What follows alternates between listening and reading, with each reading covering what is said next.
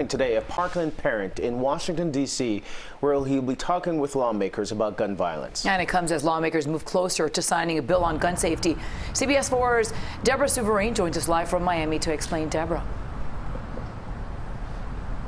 Maribel and Candice, with the ongoing negotiations into what this federal package should include, local families here in South Florida who know this pain firsthand are urging lawmakers to consider the Luke and Alex Safety Act. It's named after two victims of the Parkland shooting, Luke Hoyer and Alex Schachter. Now, it's Alex's father, Max Schachter, who is scheduled to testify before the U.S. Senate Judiciary Committee today around 10 o'clock this morning.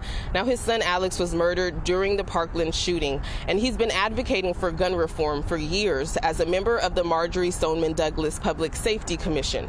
Now, the agreement that lawmakers have reached does not include provisions that Democrat lawmakers have pushed for, such as raising the age to purchase an assault weapon, but it would include enhanced background checks on those under the age of 21.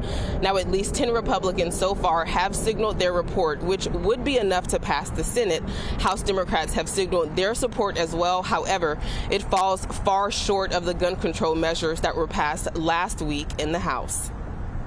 I think it's progress for the country, and I think that the bipartisan group has done the best they can to get total support. We need to know before somebody walks in and buys a firearm when they turn 18 what their mental health and criminal record history looks like, to the extent feasible. And that's why we want to harden all structures, just like we harden the airports and our courthouses.